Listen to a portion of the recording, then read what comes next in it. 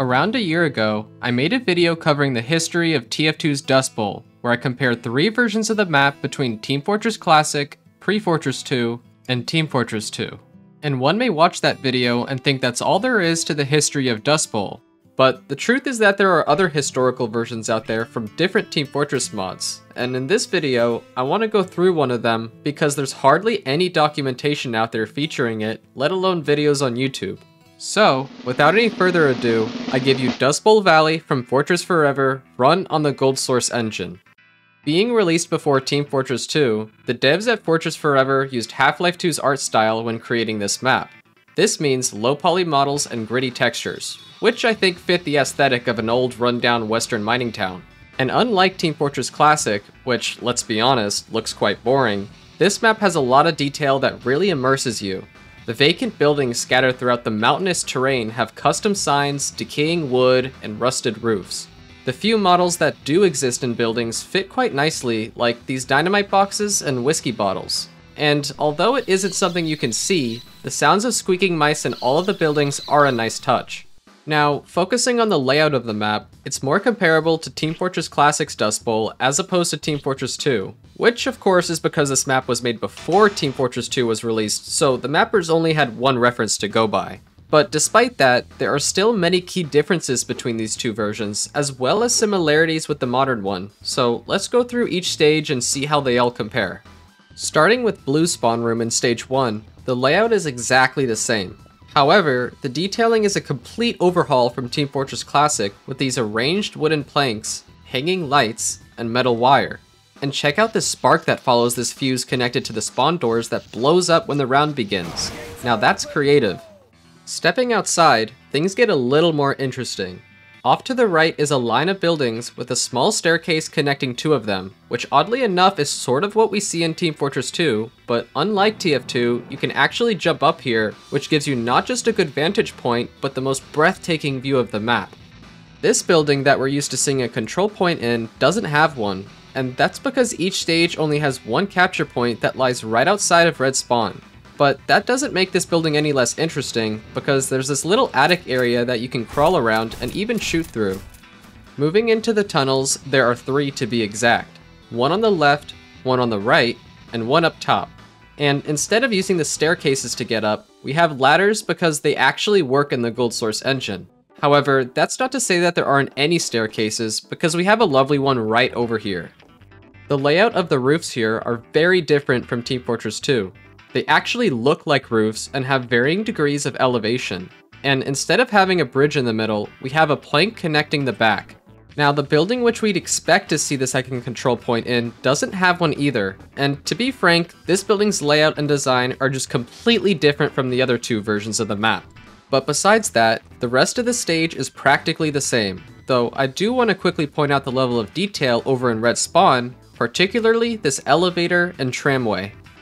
Onto the second stage, things start out looking familiar just like at the start of the first, but on the shack to the right, we have a sign that reads Drink Sprutkuck. Now, I don't know what Sprutkuck is, but I'd certainly like one.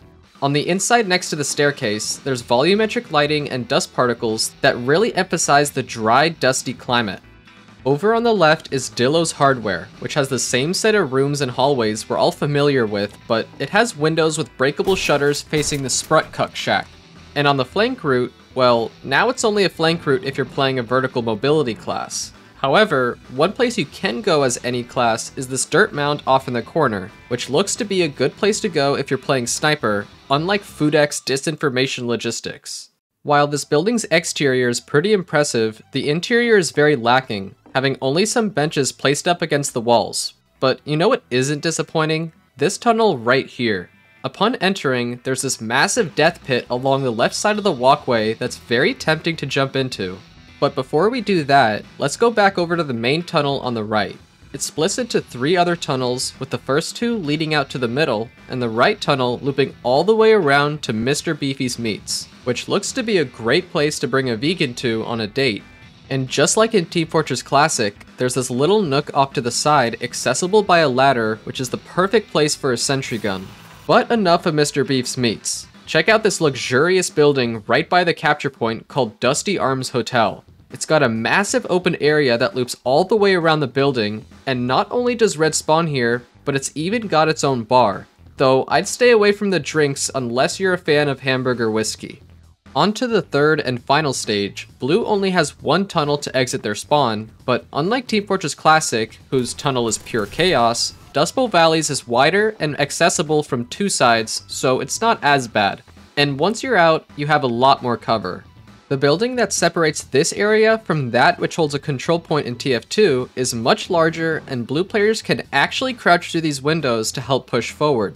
And further up on the left-hand side is the Dustbowl Opry with a large ad featuring my future wife. And if you go further inside, we've got some more lovely volumetric lighting with dust particles and an even better picture of my future wife. Next to the Opry is a chain of small buildings, with one housing a bunch of dynamite that unfortunately you can't blow up.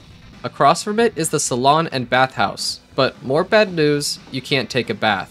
In the home stretch, there's the Dustbowl Valley Mining Co. management offices, which I have to give credit for. They do look pristine, especially with those mice sounds I mentioned earlier.